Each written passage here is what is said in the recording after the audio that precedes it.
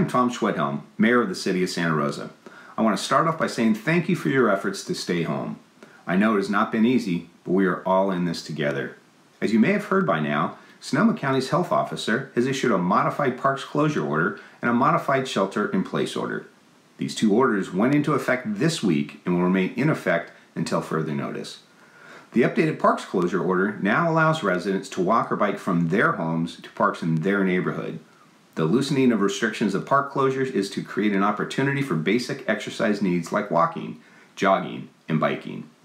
Parking lots, restrooms, playgrounds, picnic areas, sport courts, and other park amenities remain closed until further notice.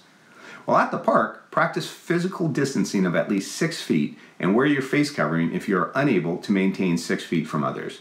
Please note that driving to a park is not allowed. In fact, parking in neighborhoods adjacent to parks violates the order.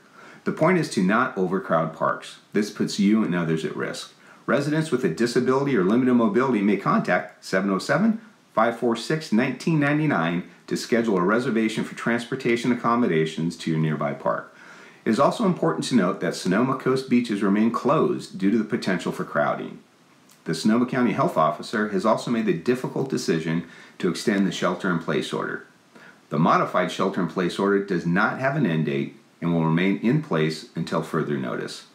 This order does reduce some restrictions on a few industry areas, including construction, landscaping services, nurseries, and other businesses that operate primarily outdoors, and some outdoor activities will be allowed to resume following specific compliance.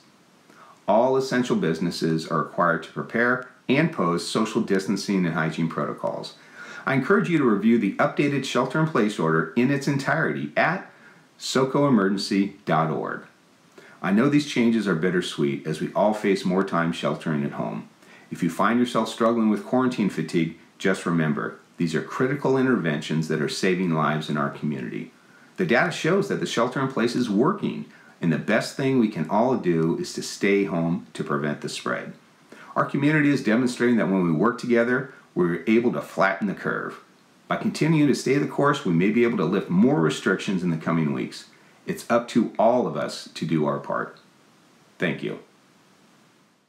For more information, visit srcity.org/preventthespread or call 211. Watch local coronavirus updates from the City of Santa Rosa on Comcast Channel 28 and AT&T UVerse Channel 99.